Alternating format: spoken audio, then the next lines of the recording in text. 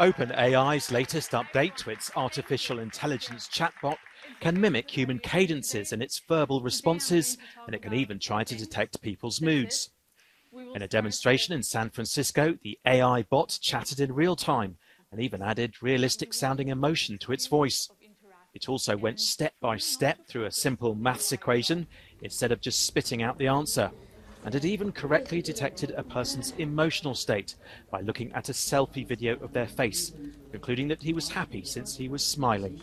GPT-4o will power OpenAI's popular ChatGPT chatbot and will be for everyone, including those who use the free version. And in a sign of just how fierce the competition to develop artificial intelligence is, the company chose to launch it just 24 hours before Google unveils updates to Gemini, its own chatbot. And we think that GPT-4o is really shifting that paradigm.